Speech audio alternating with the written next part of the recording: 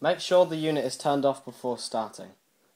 You will need either a paper clip, butter knife, or something similar. This is how to manually remove a stuck disc in the CD2 recorder and playback tray only.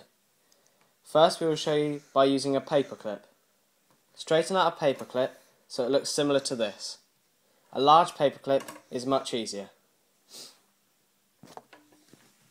Insert under the tray approximately 2 centimeters from the edge.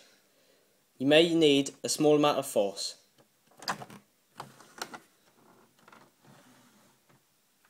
Now we'll show you using a butter knife.